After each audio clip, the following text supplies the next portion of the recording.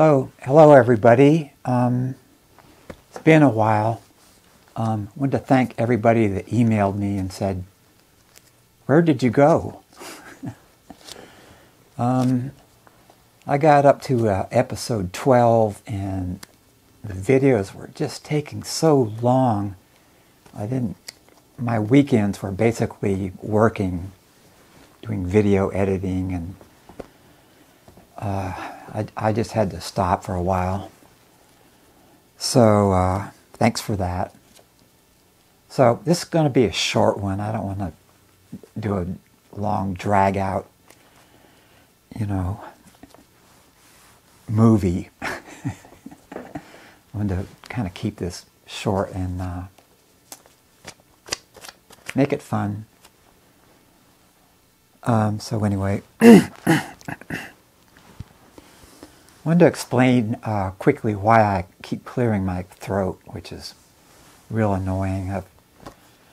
I have this postnasal sinus allergy thing that's been going on for years, and it's really tiresome. I'm going to see a doctor about it, but I don't think they know what to do. It's so what? I'm allergic to a bunch of grasses and trees, and thankfully not my dogs or my cats, because I couldn't leave those guys behind. Anyway, enough of that. So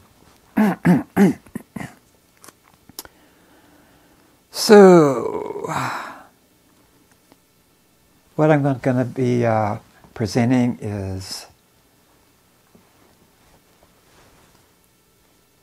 a humbucker that Gibson made around like 1978. It didn't have any kind of name or anything. It had a PAF decal on it, but if you compare it to the real decals, it's just wrong. Typeface is wrong. The silk screening, there's no ultraviolet light reaction when you light it up. And it's just an unremarkable, mediocre guitar pickup. But you see them showing up on eBay now then, and guys want like $5,000 for them because they think it's a real PAF. Well, nope. So I wanted to show you one that somebody sent me, and he bought it from some photos on eBay or something like that, and the photos are really vague, and I thought it was a real PAF. And then it showed up, and I'll show you the picture he was sent, and then close-up photos of what it really is, and explain how that goes so you won't get fooled. And it's not a fake PAF. It's just something they made in the late 70s, and it is in no way is anything like a real PAF. So the other thing is, I built a full SS57 PAF replica set for the guy that sent me the stainless steel PAF from his early 57 black trim Les Paul, which I cloned, and it's in the early video I did for that. So he came back and he wanted a full set of it, and I made a few adjustments. I wound it a little bit hotter, and well, we're going to go into that before I demo the thing. So that's one of the big things I'm showing here. And the last thing is one of my YouTube fans sent me some photos of a collapsed ABR1 vintage bridge. And I've been telling people to try this a lot, and nobody ever actually tried it. I told him how I thought he could fix it pretty easy. and it worked. So he sent me photos back of that. So if you have a collapsed bridge, it's not destroyed. It's not ruined. It, it takes about 2 minutes to fix it. So we'll go over that too. So that's pretty much it. So let's get to it. I'm not dead. I'm still here. Still doing it. I'm going to try and keep these going, but not quite as often. So here we go. Thanks.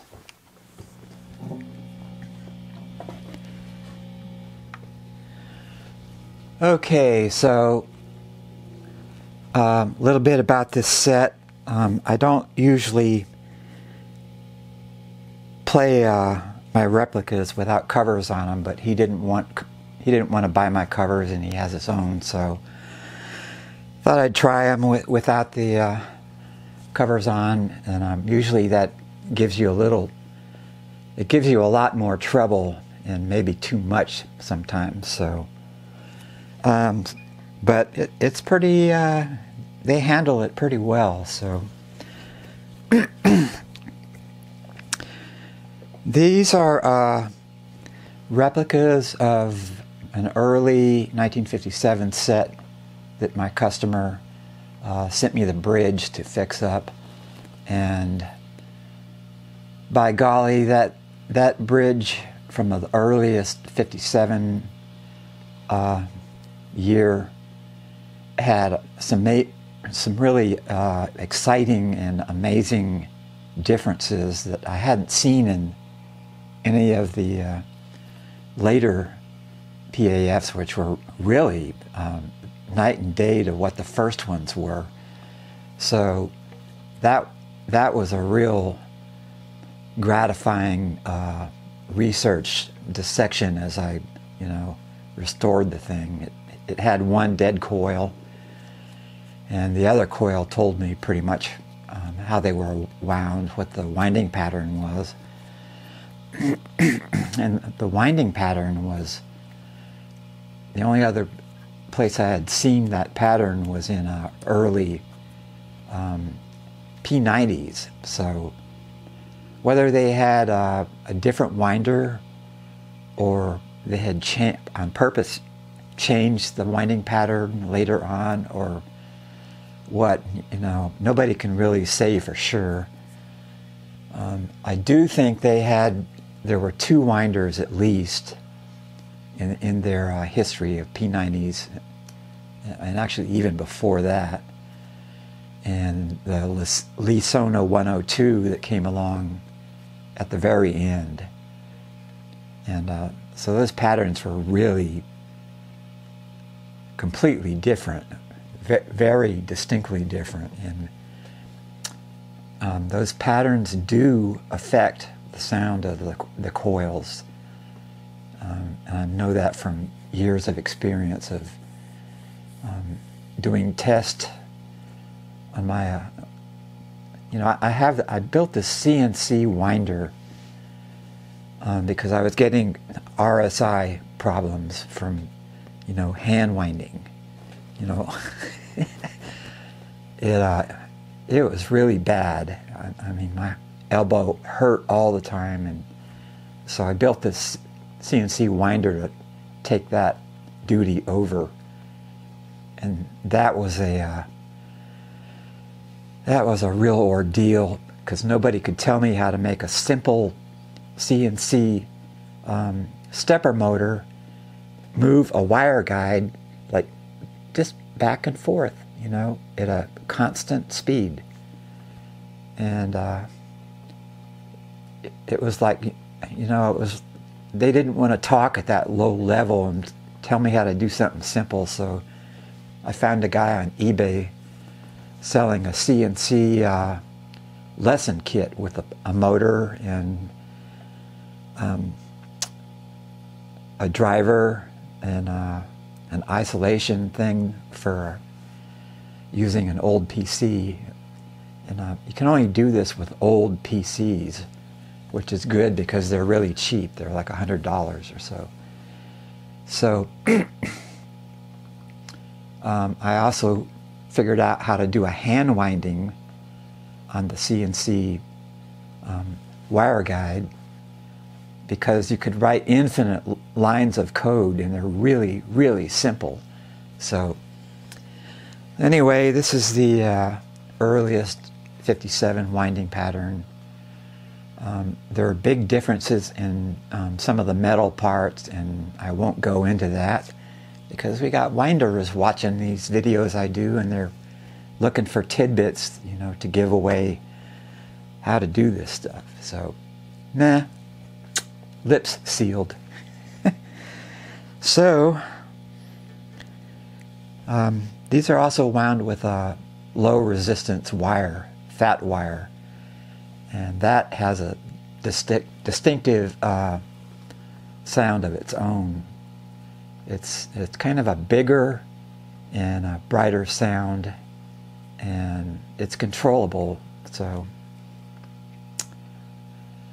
that's what these are.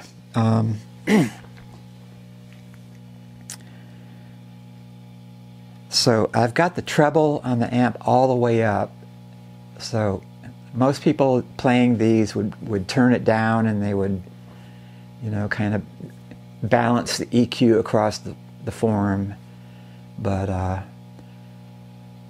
I like to keep everything as bright as possible so you can actually hear the real character and the what these pickups do. And that's how I also demo real PAFs, and all my demos of PAFs I've dissected and, you know, documented and everything. So here we go. This is a Les Paul Elitist. It doesn't stay in tune all that great. I need to put better tuners on it. So hopefully that it won't be doing that too much. Completely rewired harness. All the hardware, you know, here, and this is also the Four Uncles Restorations ABR1 that I did most of the engineering on, the reverse engineering. And then the other guys had to fine-tune a lot of that stuff in building, and, you know, the alloys in this aren't available in our time, so they had to get everything custom mixed. So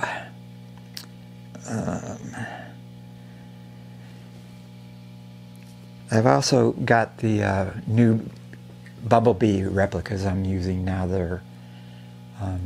They sound identical to my originals, so I'm gonna keep my lips a little tight on that for now. And they're not Lux. They're not Lux caps, and they do look like original Bs, except they're larger. I think they're 600 volt like my originals are. So I'll shut up and let's go.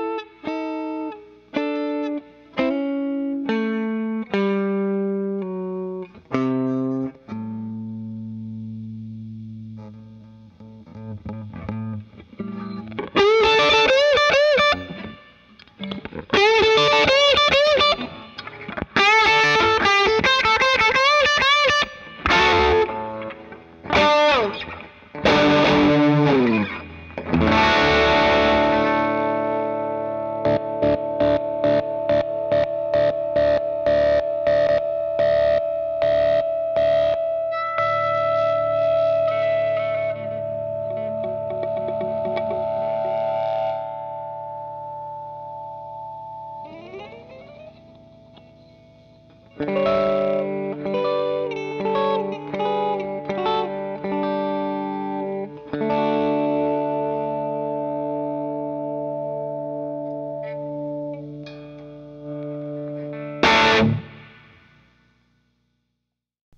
we got to move on here quickly because the video is getting too long, as usual. Anyway, I get this email from a guy, and he sent me these two photographs, and they were real small, and both of them really blurry. And he said he had just bought this, and he wanted to know if it was a real PAF. Well, all I had were these blurry photos to go on. So I made a little bit too quick of judgment and said, yeah, looks like one to me, and you got a great deal. So, and then it shows up and it looks like this. It's not a PAF. And in fact, the cover is chrome, but in the photograph it looks nickel. So I wrote him back and I said, this isn't a PAF, and it's sorry, I apologize. And he said, fine, you know, use it to show it on a video. So you're looking at it, and the PAF decal is all scratched up, and in the original photo it's so blurry you couldn't tell what it was. But it's the typeface is wrong. There's all this clear area around the black part, which is, you never see that in real PAF decals. The bobbin mount screws are too big, like they're number 3. And then the cover, it's chrome. And then if you look here at the a real PAF cover that I have, they're not even close. So he got fooled, and I made a mistake. But anyway, and then there's the tool marks on the feet.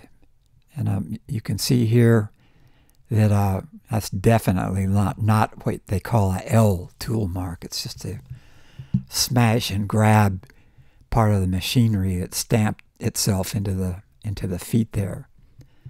So what these are, they are late 1970s, like 1978, generic humbuckers. They have no name. They're mediocre sound. They're not worth hardly anything. But you see guys trying to sell them on eBay for $5,000 a set. So don't get fooled, and don't make a judgment off a blurry photograph somebody sent you to sell it to you, and then pretend they don't know what it is. So that's that. So let's move on here quickly. These photos are courtesy of Scott Juarez, who's a customer of mine who ordered one of our ABR1 replicas for our little group called Four Uncles Restorations. And he'll be getting his in a couple weeks. And he happened to mention that he had a vintage ABR1 that he couldn't use because it had sagged. Or, you know, they say, well, it collapsed. Well, they don't collapse. So he said it was kind of unplayable. And then I told him, you know, that stuff is it's a zinc alloy, and zinc is a very soft metal. And in fact, the modern ABR1s don't use that same alloy. They use a harder version, and that's why they sound so bad. And I said, you know, I've been telling people that, you know, I could fix one of those because all you have to do is put it in a vise with a block of wood and, you know, a big vise, and crank down on it and flatten it back out. And, you know, nobody ever did it. So he has a little machine shop, from what I gather, It has a machinist vise. Took a block of wood, and the vise jaws are completely flat and no teeth or anything. And he did what I said, cranked it down, and it fixed it like in 2 minutes. So he sent me photographs of that. So if you have a collapsed or destroyed ABR1 casting, it's simple to fix them. And here's proof for you. So here's a couple photographs of it on his machinist scale, showing how much it had sagged, and then showing it in the vise, and then showing the vise being cranked down, and that sag is just vanished. So don't throw them away. Fix them. Get somebody who's got a machinist vise. Anyway, that's the end of this video, and we'll see about the next one. These things are like a lot of work, but if I have enough spare time, I do them, but I really burned out after 12, so this is it. This is the end of episode 13, and stay tuned.